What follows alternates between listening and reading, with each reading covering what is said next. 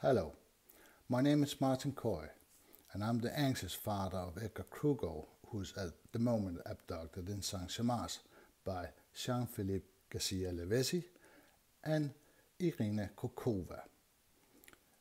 And it's got to be top level of hypocrisy that these two persons in organization called Ray Dilettant de la Berre start a heart convoy to collect money to Ukraine children, while they at the same time adopt my son and blackmail me for money.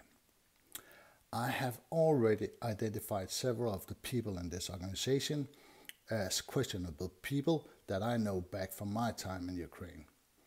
And I urge you, do not support this organization with any money, because the money will never end up where it's supposed to end. So, help me get my son back and do not give money to this organization. Thank you very much.